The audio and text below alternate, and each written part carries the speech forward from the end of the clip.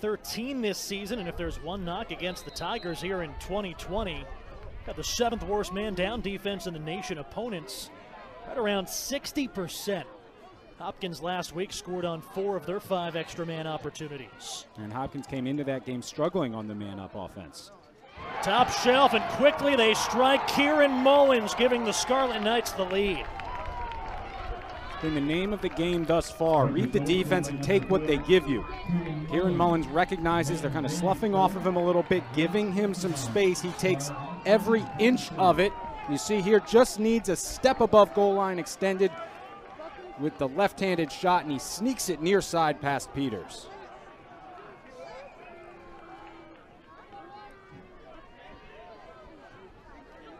8th goal of the